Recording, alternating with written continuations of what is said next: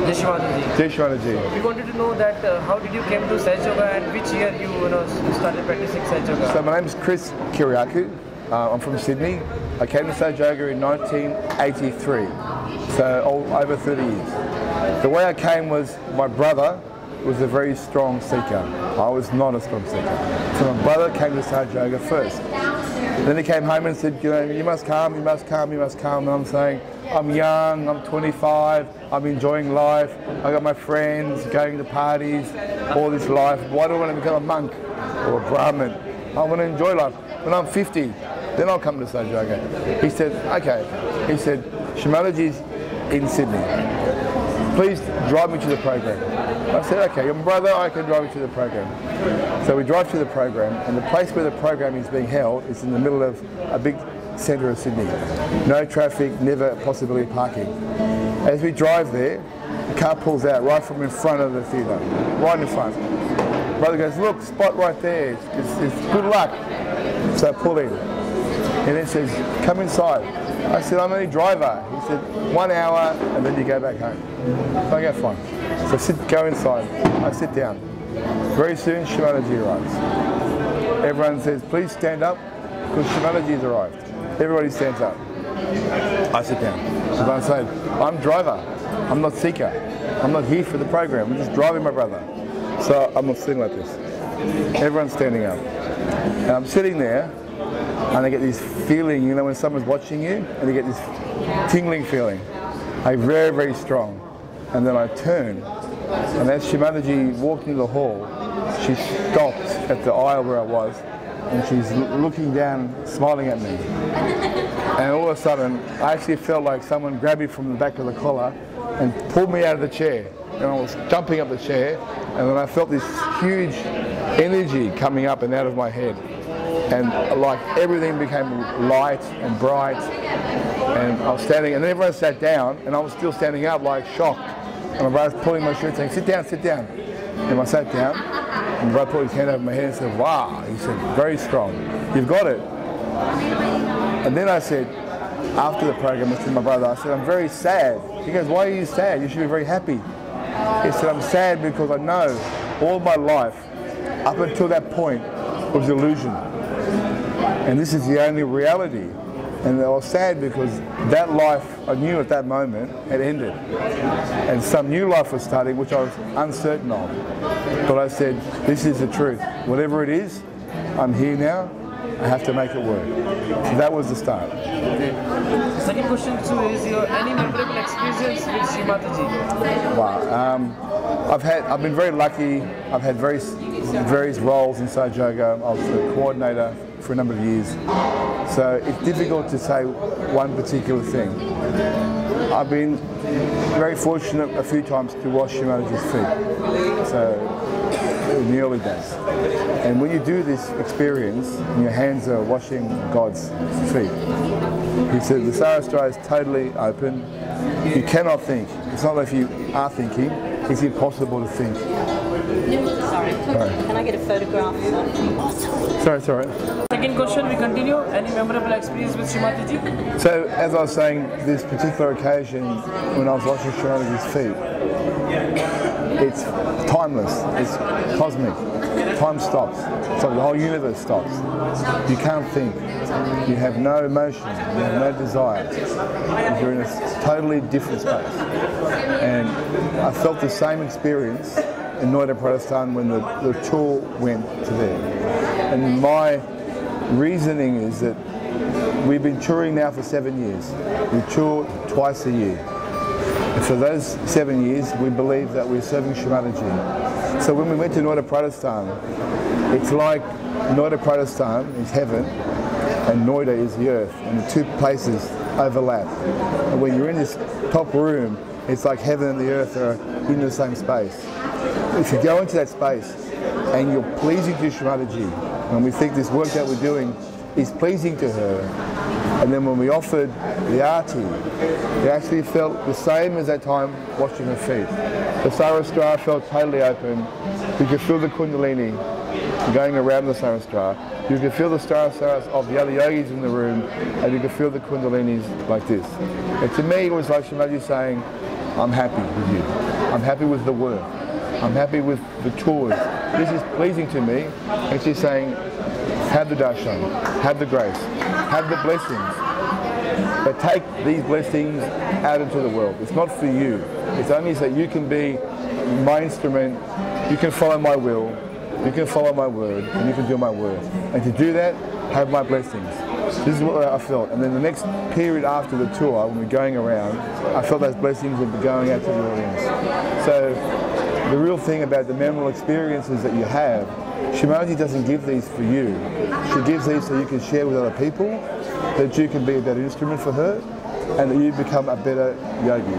Because one very important thing is one day we will all stand in front of Shrimaji again. And Shrimaji will look down and she'll say, what did you do? Because I gave you self-realization, I gave you a brain, I gave you talent, I gave you all the things that you treasure in life. What did you do with all that to serve me? What did you do to make the world a better place? What did you do to propagate Saj Yoga? So every day from now until that time, best prepare for that meeting. Because when you face the Almighty, you need to have a story to say of what I've done. And it's not enough to say I was a Saj Yogi and I went to programs and I meditated. All the yogis are doing that. You have to take it to the next level. What are you doing to realize her vision? And what I'm trying to do every day is prepare for that day. So we go for the third question. Any specific teaching of Shrimataji, which you follow and you want to share with us? In my view, there are three major aspects of a Sahaj Yoga. Number one is the personal ascent. It's footsaking, it's clearing, it's going to the collective, it's doing all the things that you do for your personal ascent. So your instrument becomes clear and you become closer to Shrimataji. That's number one. Number two, you must do her work. It's not enough to clear, it's not enough to meditate. You must do her work. If you're not doing her work, it's one aspect of your devotion to her that's missing. And the third is the bhakti, the worship, the puja, the love you give to Shrimataji. All three things are needed. All three things are needed in balance. You cannot do one or two or three. You must do all three. So some people are great bhaktas, but they do no work and they don't clear themselves. Other people clear day and night, but they don't do the work. Unless you do all three, you're not fulfilling your vision as a Saj Yogi. So we move to the fourth question. How was the MOJ India tour experience? The MOJ tour experience, for me, I went on the early tours with Shrimataji in the 80s when we toured Maharashtra. And we went 6 weeks and we went with the yogis, and everyone talks about how these were the most important spiritual experiences of their life. To me, this tour was no different to those old tours. We had people from all over the world. We were going to these sacred sites, but even better sites. We weren't going to Septa Shringi or Aurangabad or Arunachal Caves or Laura Caves, these physical sites. We're going to Shrimataji sites, where she lived, where she was born, where she took samadhi. These are the real holy sites. These other places are nothing compared to these places. So one, we did spiritual pilgrimage through the most sacred sites in the world. We were doing her programs at the same time, and we were being collective at the same time. So there's three aspects of Saj Yoga I spoke about. We're all being fulfilled as part of this tour. So I actually felt Shrimataji was there every step with us. You could almost sense her presence on the bus with us, at the programs with us, at the pujas with us. When we're going to the Nagal, when we're going to Chinwara, when we're going to Janbud in the procession, and we're in the bullock carts, it always felt, and talking about it now, my kundalini's coming out. It's like she was there with us. So the most memorable experience about the tour is you see Shrimataji's power at work in the world. It's not a concept, it's not words on a page, it's not looking at a photo. She's real, she's there, and her power fills the world with love. That's my experience. So we go on to the last question. Any suggestions for Indian yogis? Like, what do you think? The same message for Indian yogis is for all yogis of the world. No division. Love each other. Work together. We're one family. There's no India, there's no Australia, there's no Russia, Germany, China. It's just tags that humanity puts on us. In Saj Yoga we say we're one family, on this tour, we felt that as a reality, not some concept. So the most important thing is what I'm seeing in Uagam and Nilesh and Swapnil is they dedicate themselves to the work, they dedicate themselves to serving yogis, and they dedicate themselves to their personal ascent. If yogis take what you're doing and do it across India, the whole world will be changed. And what I'm waiting for is that these young yogis raise up and take over Sahaja Yoga, because that day Sahaja Yoga will go to the next level and us can retire and watch you do the great things.